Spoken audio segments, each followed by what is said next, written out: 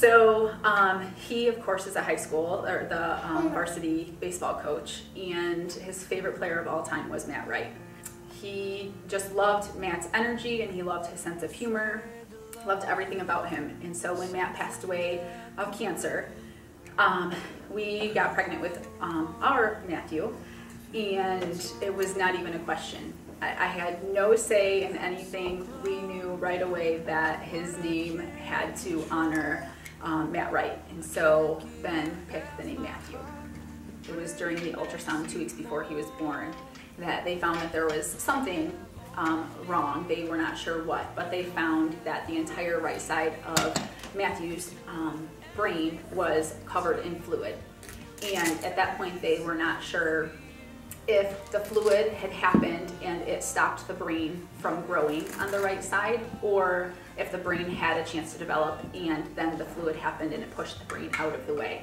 And that was just something that we would not know until Matthew was born and until he started to progress. The song All of Me is a song that we declared over Matthew when he was born, which basically just says that no matter what happens, we are going to love Matthew with everything that we have, and that he was going to have all of us, whether it was for a week, a month, 2 months, that we were going to pour everything that we had into Matthew.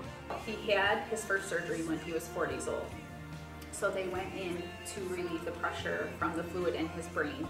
And essentially there was a fluid sac in the front of his head, a fluid sac in the back.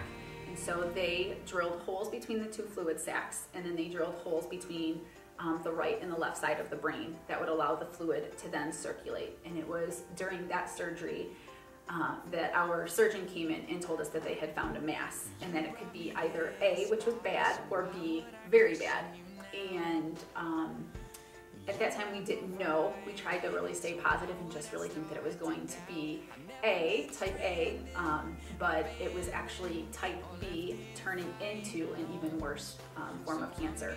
At 6 days old, that we met with our neuro-oncologist, and that's when he kind of gave us the ultimatum. He gave us the option. We could either choose hospice and just send him home and let him go comfortably at home, or we could fight for him and attempt to do chemo. But at that point, there had been no other baby born with his type of brain cancer that had ever survived past 4 months. I guess for me, trying to sort things out for myself emotionally and mentally and everything like that, I just kind of blurted it out to the doctor. And without hesitation, he said, no, he's completely healthy other than what's going on in the brain right now. So with that, I wouldn't say that I felt better, but I felt like if his lungs, heart, kidneys, and everything are healthy, then we got to give him a chance. He was basically going to be the first kid who was ever going to fight this cancer head on.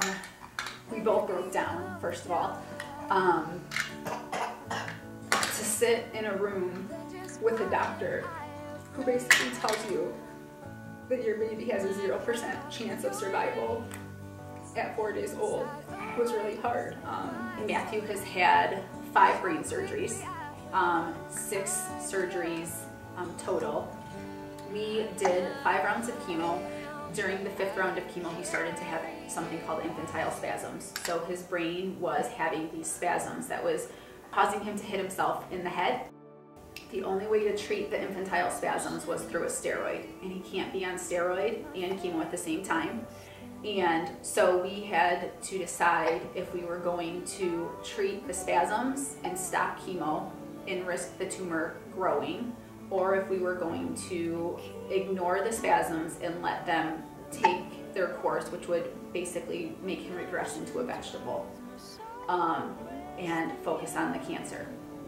We decided that we were going to stop the chemo and focus on the spasms. Chemo was August 13th of 2012, and without chemo, the tumor shrunk. 3 months later, we did another scan, and the tumor shrunk again without chemo. So we did another scan 3 months later, and the tumor stayed the same. And the tumor is still stable. and the tumor that is on his spine actually hasn't grown either. He will never be cancer-free. The good news is that for a lot of kids who are born at Matthew's age, we think their 5-year survival is around 50%. Yes, Matthew has defied the odds. Yes, Matthew has cancer, and yes, he could die tomorrow, but the truth is, any of my kids could die tomorrow. Matthew has literally fought for every single second of his life. He has fought cancer with a smile on his face every single day. He's a kid who literally wakes up with a smile on his face, and he smiles all day long, and he goes to bed with a smile on his face. He just loves life, and he completely lives life, and he gives everybody his little infectious smile and just draws them in and lets them know that it's going to be okay. We wanted to let people know that there's always hope. And so no matter how long we had Matthew, we didn't know if we'd have him for 2 weeks, 2 months, even a year. But we wanted to know that his life was not lived in vain. And we wanted to know that Matthew's life was going to change somebody else's life. When you are faced with possibly losing one of your kids, the only person you have to lean on is each other. And the only person who's going to understand what that feels like is Ben. We just needed to know that through all of this, something good was going to come of it. Nothing is impossible. And that if somebody tells you that something is impossible, you are the one that can make it possible. You fight, fight, fight, and don't ever let somebody tell you that you can't do it. And don't ever let a situation define who you are. Can you say bye-bye?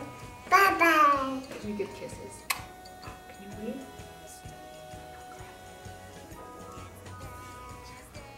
Yeah.